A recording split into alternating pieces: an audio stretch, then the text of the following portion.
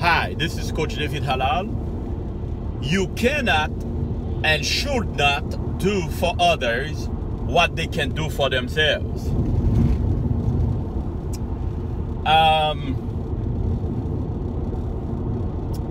You will have many people in your life.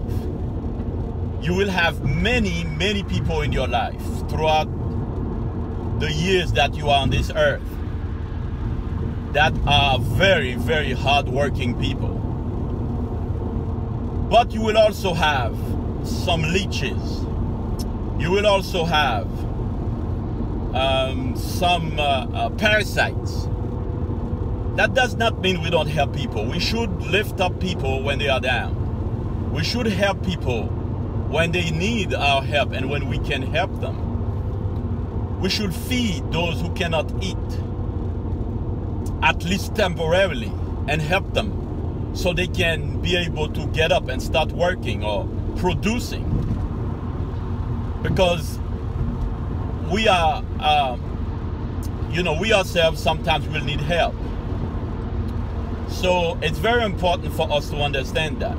But these people, or those that refuse to work, those who refuse to produce, those who always say, I don't have enough money, or I don't have enough food, and years and years and years and years, there is a reason why they don't have enough. There is a reason why they can't eat. I understand. I mean, I'm coming from a poor country, Haiti. I understand that it's, a lot of people don't have the opportunity that we have here in America, that I've had for 23 years, to live in such a country where there are all kind of work. If you don't have a job and you couldn't find a job and you went to jail and you came from, you have a record, you were in prison, so you have a record, and, some places won't give you jobs, but you'll find a place or two that wants to help you, that wants to give you a chance, whether to unload trucks or cleaning or whatever. You'll have places that will give you a chance, to work. You can even get you a lawnmower or get some money and, ask for somebody for some money or borrow some money and buy you a lawnmower and start cutting some grass wherever you live. As long as here in the States, of course I cannot say that for everywhere, but I know people in Haiti that will give them a couple of dollars and they will buy mango and will sell it. Later on they will buy, peanuts or any other thing that is cheap. They will buy it and sell it. I know people that did not know how to read, that never learned how to read because they didn't get a chance to go to school, and they will use their intelligence, that God-given intelligence. They will get, start a business in the street and clean shoes or sell ice cream. There's always something that you can do.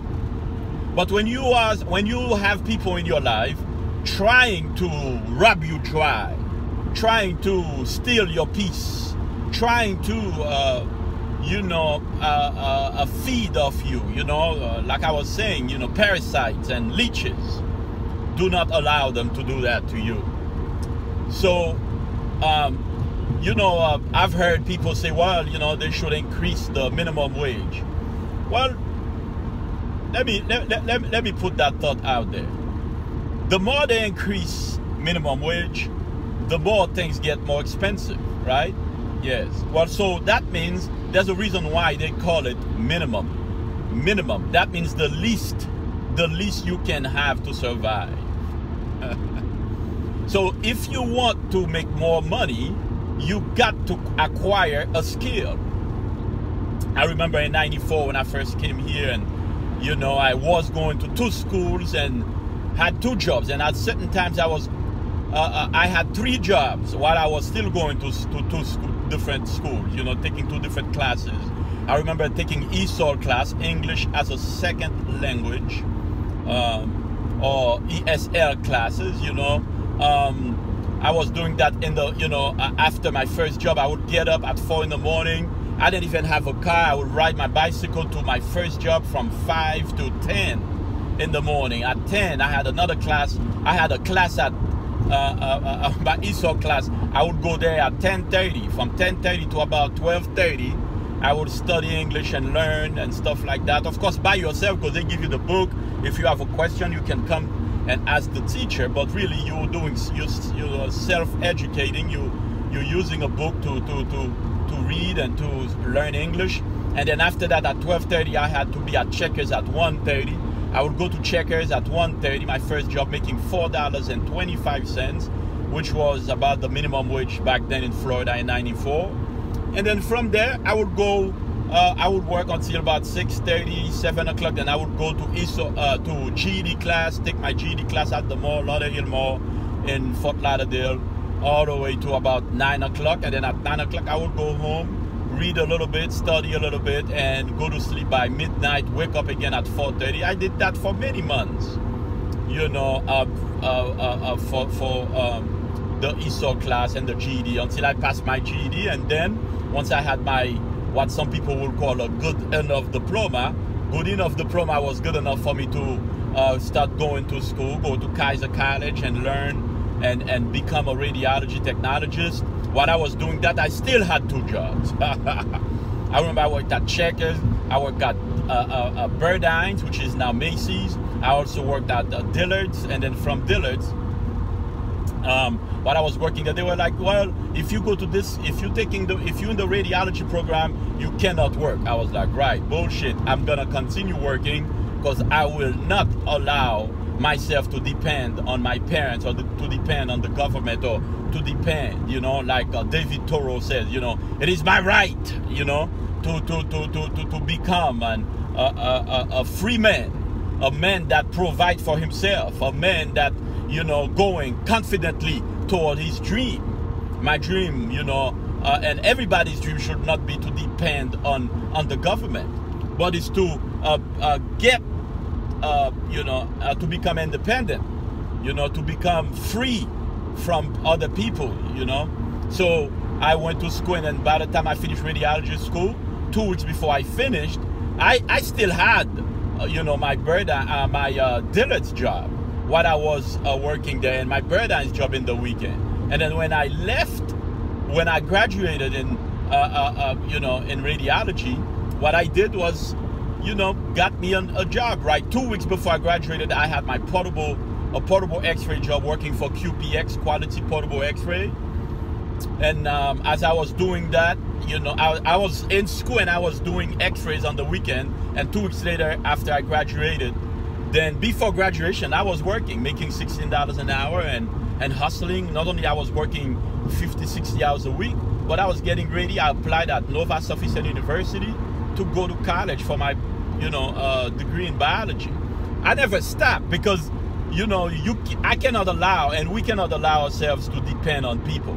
And we should not allow, and we should not do for other people what they should do for themselves. Don't allow people to leech off of you. You know, that does not mean you don't help them again. You do help them. You do feed the the hungry and give the homeless a place to stay. But the minute they can, you know, once you start doing that, you gotta start finding a way to tell them or to teach them to get out, you know, to get out on themselves, to get a job, to, you know, clean them, wash them. You know, there's places like Job Corps in almost in many states. I don't want to say in almost every state, but I know there's in Florida, there's in Georgia, there's two in Florida, one in Miami and one in Gainesville.